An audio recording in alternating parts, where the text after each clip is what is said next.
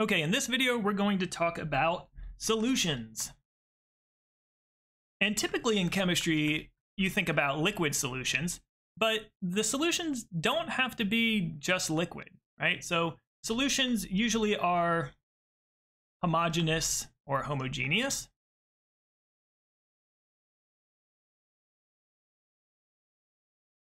Mixtures of liquids. That's what we typically think of, but it could involve solids or gases.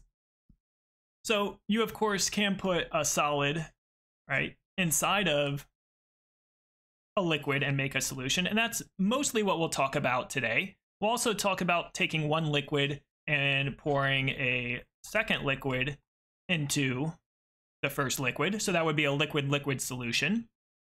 But you can also have gases, and this is probably the one you don't think much about, but you can put a gas inside this liquid to make a solution, or you can take one gas molecule, maybe it's oxygen, and add it to another gas molecule, nitrogen, and now you have a homogeneous mixture of gases, and this is what we call air.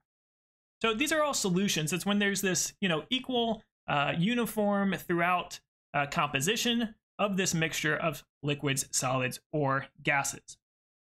So what we're going to talk about today is defining each of these terms, thinking about what governs when gases go into the liquid, when one liquid will go into another liquid, and primarily today, when perhaps this solid will go into a liquid. So let's define some terms here. Solutions, right? As we talked about previously, homogeneous mixture of two or more pure substances. Okay, again, a pure substance is, a element by itself, like nitrogen gas, or it could be a compound that is pure, like water, right? It's not already some kind of mixture that you're mixing with something else. Okay, it's a homogeneous mixture of two or more pure substances. In a solution, right? Now that you've made this mixture, there's going to be solute and solvent, and there could be more than one solute. Okay, so there could be multiple solutes. The solvent is, first I'll finish this, could be multiple. These are less than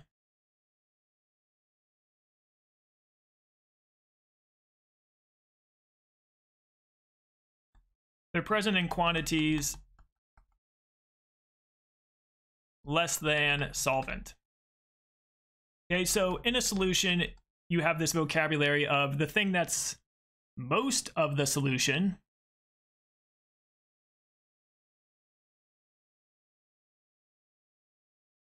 maybe you could think of this as the majority member, where the solute is the minority member or members. Okay, so there could be multiple solutes, but these are present in quantities that are less than the solvent, right? Where the solvent, most of the solution, is the solvent. Okay, so think about, salt water. There's a little bit of salt, the solute, in the water, the solvent. Together, that makes salt water the solution. And what we want to think about today is being able to really picture in our minds what governs whether a substance will form solutions when they mix.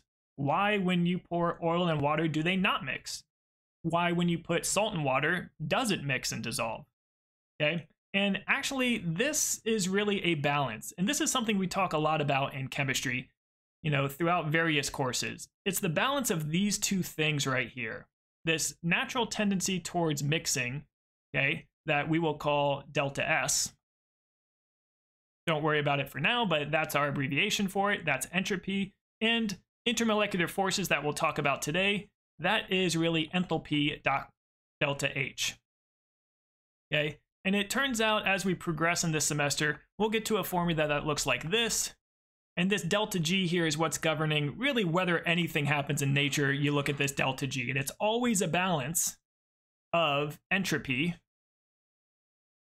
and enthalpy or energy. Okay, so not super important to remember these formulas for now, but I'd like to introduce it here because it really is the first time in this course that we're talking about this balance between energy, which we're really familiar with, and entropy, which is kind of unclear at this point. So, with this vocabulary in mind, let's think about the energy part, or the enthalpy part, these intermolecular forces, right? Why are substances going to mix and form a solution? Well, it depends on these energetic forces. Okay, in this part, you can think about, magnets, where certain forces draw things together, other forces push things apart. And here we're concerning ourselves with intermolecular forces. And if you're not sure about the different intermolecular forces, I'll highlight them here, but there's a whole bunch of videos on my channel dedicated to intermolecular forces, so go back and give those a watch. Here's the usual intermolecular forces we talk about. Okay, dispersion, dipole-dipole, hydrogen bond, or ion dipole. And these first couple here are usually grouped together and called van der Waals forces. Dispersion, everything has dispersion forces. And the dispersion forces, think about the electrons being in like a cloud around this molecule. Okay? And that cloud is what's called polarizable. You can push it back and forth. And so imagine you push all the electrons in this one molecule onto the left side. Well, then the right side is positive. And well, now all the electrons in molecule 2, well, their electrons are going to be attracted to this positive side. And so that's the net sort of force of attraction. That's the dispersion force. Just the fact that these electron clouds are polarizable. Again, I'm going over this quick because, well, there's a whole bunch of videos on these topics on my channel. So that's dispersion. Dipole force is not this really fleeting pushing around electrons, but something permanent. Okay, so here's acetonitrile. There's a carbon up here. There's a nitrogen down here. Nitrogen is more electronegative. There is always more negative charge on this side of the acetonitrile molecule versus this. And so this is a permanent sort of separation of charge here. So it's not this fleeting thing like dispersion, but it's still this attraction between negative and positive. Hydrogen bond is just a special type of dipole-dipole. Here you get a proton that is out here on hydrogen. Remember, hydrogen is one proton and one electron orbiting it. But if fluorine's really electronegative, that electron really lives near fluorine. And so what happens is this hydrogen basically loses its electron. And so now you're just talking about a proton out here, kind of like this positive charge, but this is no electrons around, just a proton. So this is an even stronger form of this positive charge here. And so it's able to really interact and attract these negative electrons. And so that attraction, again, between negative and positive, that's the force right here. That's the hydrogen bond. The last is ion dipole. And just like hydrogen was kind of a slightly stronger dipole-dipole, this is a slightly stronger version of the hydrogen bond. And why is that? Well, where here we had this sort of hydrogen that looked like just a proton, okay, it still had access to fluorine's electrons. So while it was mostly a positive charge, it wasn't a total positive charge, like a sodium ion has a total net positive charge. So this is an even bigger plus that's being attracted to this minus. And so again, the larger you make these pluses or minuses, the stronger the force. And so going left to right here, these forces get stronger. Now, any intermolecular force of attraction can be the attraction between solute and solvent molecules. So maybe the solution, right, if we're talking about solute and solvent, are these things going to mix? Here is the key point. You have to worry about the intermolecular forces within the solvent and within the solute, and what forces there would be when solute mixes with solvent. So that's what we're trying to think about. What are the intermolecular forces of attraction when we mix the things together? Okay, and we might have to, if the solvent is acetonitrile, we will have to break this force, right? That's going to cost some energy or enthalpy. So if we want to break this apart to fit some other molecule in between, we have to overcome energy. And we're only going to do that if the energy we get out is beneficial. Okay, so let's look at this at sort of a more molecular level. Here's sodium chloride, right? This is the cubic structure roughly of sodium chloride. The green here are sodiums, the red here's are chlorines. And you get this periodic crystal structure. of sodium and chlorine stacking together. And this is a salt cube. Now, when you put this in water, let's think about the glass of water. Well, this glass of water, maybe we'll look at it up here and then we'll break it out down below. Here's a glass of water. Now, inside this water, what kind of forces are there? Well, there are waters in here, and these waters will have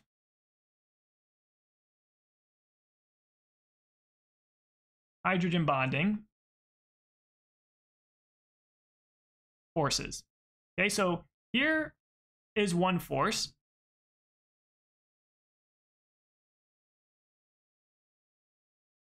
That I'm going to have to overcome if I'm going to put this salt inside the water.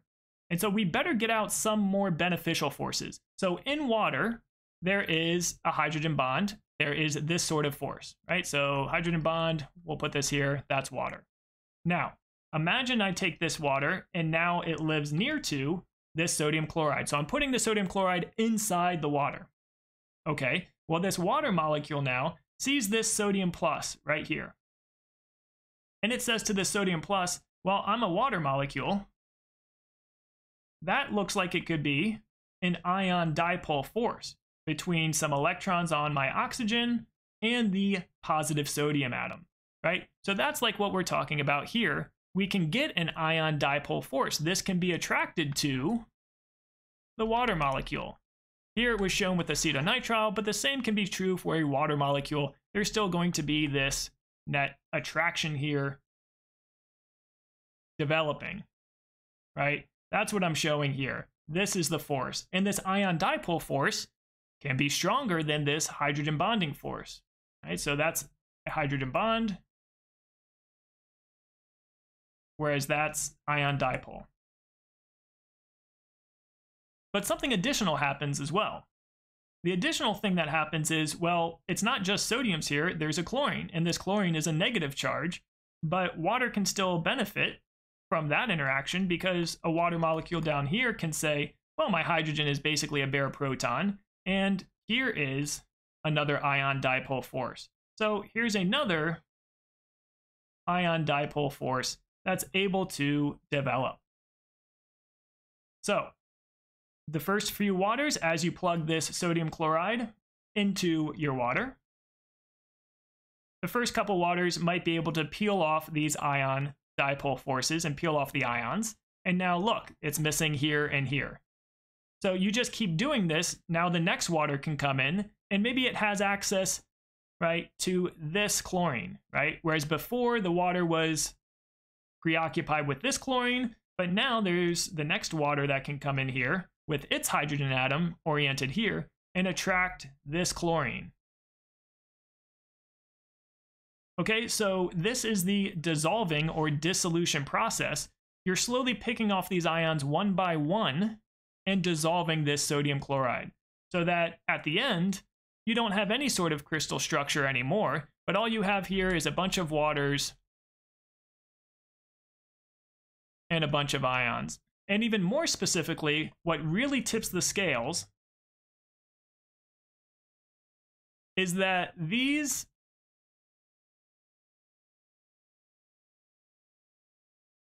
sodiums, like we're showing here, that are attracted to these oxygens, well, I can actually get, since I have a solvent and there's a lot of these waters around here, I can actually get a whole bunch of waters oriented around this sodium.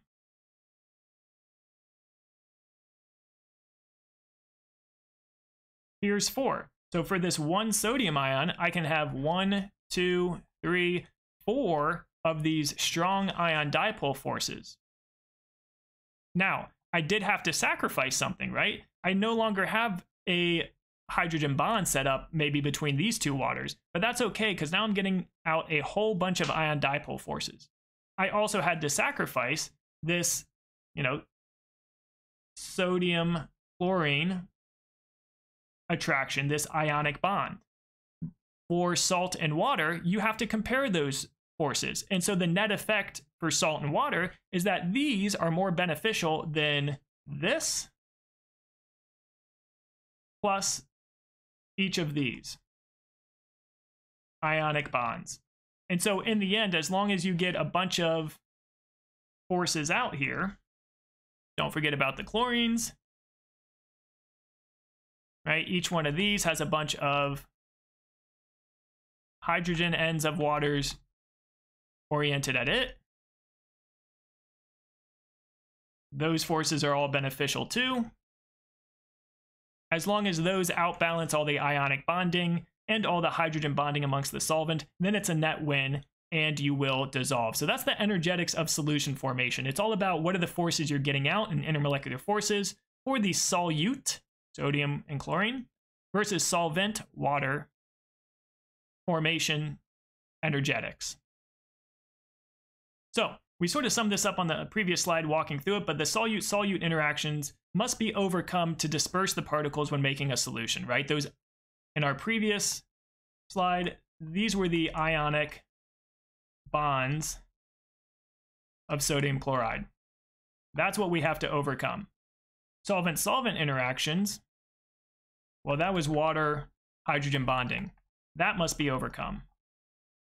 So all of those things must be overcome, and the only thing you have to overcome them is solvent-solute interactions, right? So these are the ion dipole forces in our previous example, but this is broadly applicable, right? This is not just salt and water, right? But any solution that might form. You can look at this graphically here, exothermic versus endothermic, right? This tells you what is the net energy effect. And so what we're looking at here is a enthalpy scale, right? So this is my initial, okay? So initially I have some solvent here, so this is my glass of water, and my solute here is my periodic crystal lattice of sodium and chlorine.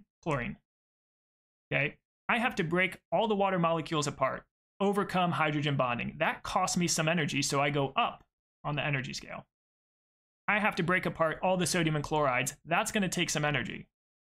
If I add up those two energies, this is how much it cost me to break apart the solute and the solvent. The energy I get returned, this red arrow here, this is the ion dipole forces in the previous example. Although it doesn't have to be ion dipole, it could be any type of force. As long as that force is greater than the forces you're having to overcome, that will be exothermic. Okay, so this particular one is exothermic. Now, you could imagine, right, if the forces you're setting up are dispersion forces and much weaker, right, well, maybe the arrow is only this long. And so your final amount of enthalpy is up here. That would be a net loss of energy. Delta H would be greater than 0 because final is greater than initial, right? So it depends on the type of forces you're getting when you mix them relative to the forces you have to overcome, where this final versus initial is, which is delta H overall. So that would be endothermic there, but this as written and as drawn is exothermic because I get more energy out at the end. This arrow is longer. Ion dipole forces are more energetic. There's a bigger change in energy upon mixing them. Then it costs me energy to break all of them apart. And so final is less than initial. So H final minus H initial means my H solution is less than 0 and exothermic. That's what's shown in this figure. But you can draw another figure for endothermic, and I would challenge you to do so to make sure you understand this. Now, one last point that we hinted at the start. This is only an energy argument. Most of the time, we can look at something like this and say, as long as it's exothermic, right, a solution will form. And you might be tempted to say, if it's endothermic, a solution won't form.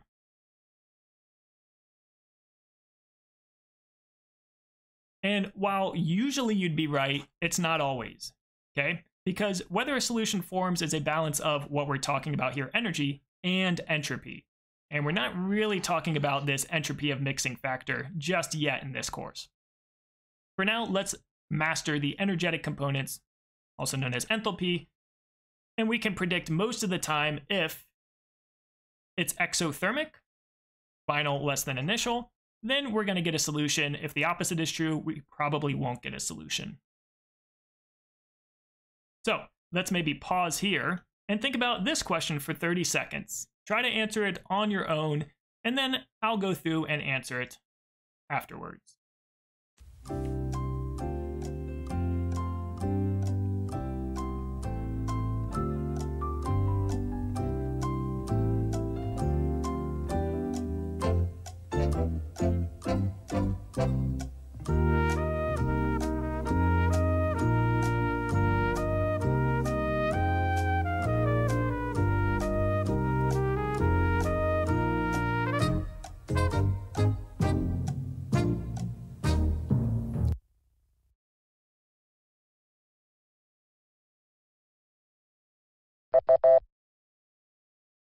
So time is up. Let's think about this on our previous diagram. When sodium hydroxide dissolves, the container becomes hot.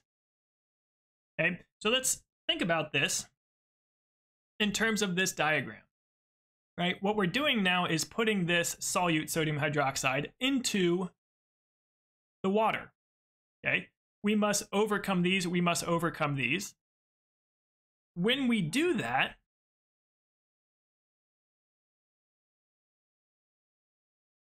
the container becomes hot.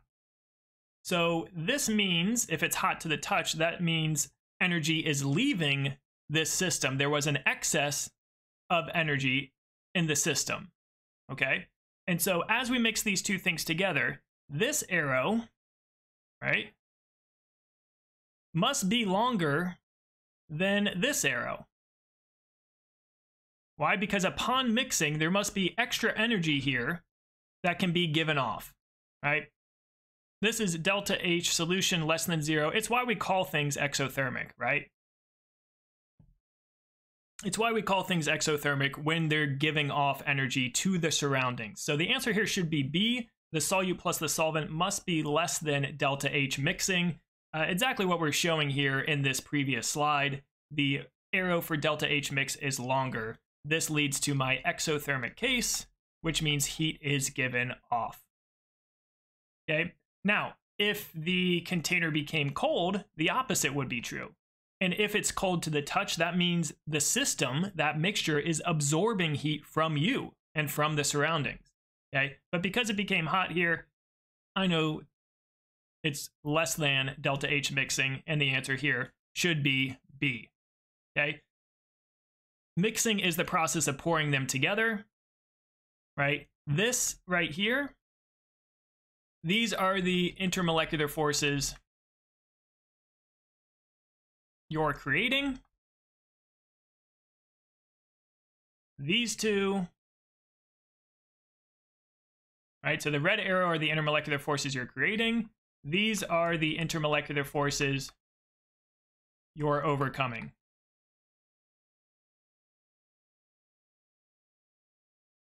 Okay, so in our previous example of, say, sodium chloride, right, and water, we have to overcome ionic bonds to break apart all this sodium chloride.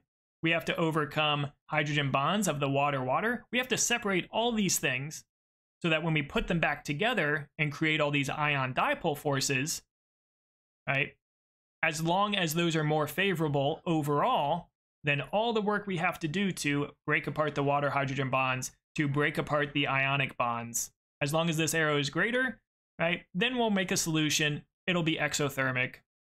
We're getting out, you know, better intermolecular forces, ion dipole, compared to the hydrogen bonding and ionic bonds. I will caution you not to always assume ion dipole is stronger than hydrogen bonding. Right? It's not always going to be the case that just because you're making ion dipole forces that it's going to be exothermic and it's going to form a solution. That's not always going to be the case, right? I'm just using this here to illustrate that all of these ion dipole forces, which are stronger than hydrogen bonds anyway, that all adds up to a more beneficial force in the end. Otherwise, the salt would just stay clumped together and not fall apart in water. Right? There's this natural tendency for it to do so because you're lowering the energy overall, H final less than H initial.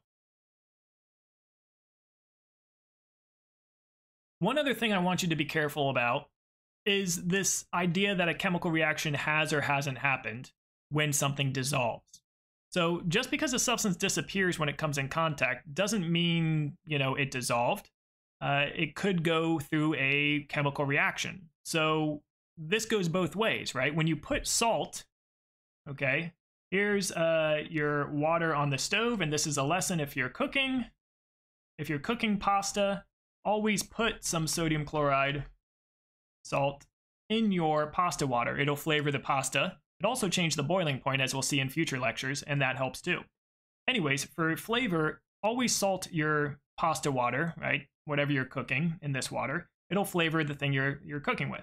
But what you'll see is that you didn't cause a chemical reaction here, and you'll notice this because at the end, when you pour out all this water, you will have this little bit of residue because you poured in more sodium chloride than really was necessary to flavor your food. So there's a little bit of sodium chloride that, forms a residual at the bottom of your pot. And you'll see this if you boil all the water away, right? And get rid of all the H2O from boiling, you'll be left with this salt on the bottom of your pan or of your pot, okay? So you can recover, right, this sodium chloride. So this dissolution that we're talking about here in the previous slides is really just a physical change, okay? The solvent can be evaporated to recover the solute, and you'll see that in your, pasta water if you boil out all the water. Now, that's not always going to be the case. When you pour nickel in hydrochloric acid, don't cook with this stuff, by the way, but when you put nickel in hydrochloric acid, okay, the substance disappears. Does that mean all the nickel, right, was in this crystal lattice and just went into the HCl? And the answer is no, and it's no because if you evaporate all this HCl and remove it, you don't get this nickel back out again. You get this nickel chloride back out. So you have to be careful with just because something disappears doesn't mean it dissolved, okay? It could have undergone a chemical reaction. The difference is remove the solvent. Do you get the solute back out? If the answer is yes, it was a physical change. If the answer is no, then it's a chemical change. Now, these processes of dissolving or evaporating the solvent back out, known as crystallization, are not competing, but they're opposing processes. Okay, so this dissolution we've been talking about, or this dissolving, is really this forward process of making a solution. But everything in chemistry is really a two-way street. So there's this opposite, crystallization, right? Out of this solution, you can separate the solute and the solvent. You can crystallize out that solute. These two things actually are happening at at the same time in both directions. So, while I showed back here that you're really picking off these sodium and chlorines one by one with the water molecules, right? What you'll also see is that every once in a while, this sodium up here, right, maybe is migrating down and meets up with the chlorine. And when it does, you can recrystallize sodium chloride, right? It does happen, okay? It's just when it does, it might immediately fall back apart. There's always these competing processes of crystallization, right? And dissolution, where the waters are peeling apart these ions. And it's just whether the forward or reverse is happening much more, where the equilibrium lies, whether it is a solution or it's crystallized out. So when the rate of the opposing processes is equal, more solute doesn't dissolve unless some other place it crystallizes out. And this is a saturated solution. So imagine you keep pouring salt in your water and keep pouring salt and keep pouring salt. At some point, you've created so much sodium and chlorine in your water that they can't help but bump into one another more often and crystallize. And so at that point that you can't pour any more and get it to go into the water, that's called a saturated solution. Okay, if you're not there yet, it's unsaturated. And so in most of your experiences, you're going to be working with unsaturated solutions. You add a little bit of salt to water when you're cooking pasta, it's unsaturated at that point, right? But sometimes in chemistry, you will be able to create a saturated solution where you continue to pour this solid into the liquid and it doesn't dissolve. You can stir, doesn't matter. It's saturated at that point.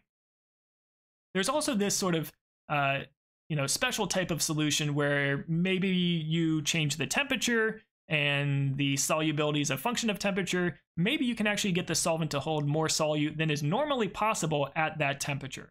And this is known as supersaturated. So you can use temperature or something to shift the equilibrium and then lower the temperature back down and create what's really a metastable state. Kind of, it's not super happy, but it needs some sort of trigger to return to equilibrium. That is this supersaturated state. So supersaturated means, the solvent has more of this solute dissolved in it than should be possible. And you've changed temperature or pressure to be able to do this. That's known as supersaturated. And these are really cool, fun solutions because a lot of times you can trigger the crystallization all at once. Another practice problem, let's take 30 seconds here and try to answer this one. Here's a solubility, and now we're getting into the units of these things. Here's the solubility of potassium chloride. What type of solution is this?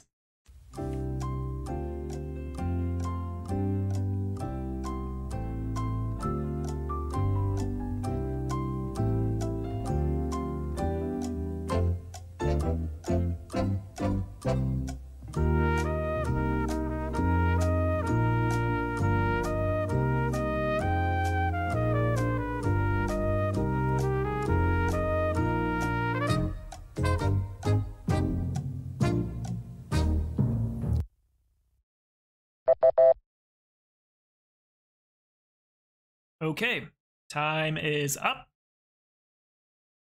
Now, this is a question that, a lot of students read and immediately get scared of because there looks like there's a lot of math going on here, right? But there's really not. The solubility of KCl is 34 grams per 100 milliliters of water. Okay, so this solubility makes a saturated solution. So that's the point we have to know here, that this is a saturated solution. So if you were asking the question, how many grams of potassium chloride form a saturated solution in 100 milliliters of water? It is 34 grams. So if I take 0.1 liters, well, that's silly. That's just 100 milliliters. I'll do the conversion. It contains 29.2. Where does that relate to here? So if 34 is saturated, 29.2 is less than that, so it's unsaturated. Okay, if it was 39.2, that would be supersaturated. Okay, so this one should be unsaturated. It is below the amount that fits at equilibrium in 100 milliliters of water. So that covers some basics of solution, including solubility in terms of saturated and unsaturated, the intermolecular forces at play here, and importantly, this picture of this balance of intermolecular forces that we have to take, we have to take into account to figure out, is it endothermic, is it exothermic, will it dissolve, will it not dissolve? It depends on all these forces that we have to balance. So with that will do it in this lecture. Up next time, we of course move on and think about what affects a gas solubility in a liquid. Here we're talking mostly about a solute solid going into a solvent, but let's think more about in the future lectures what happens with gases and liquids, as well as talking about sort of metrics of solutions and how we measure things like molarity and parts per million, molality, mass percents, etc. How do we express these things quantitatively? So that's coming up in the next lecture. For now, that'll do it for this one, and I'll see you next time.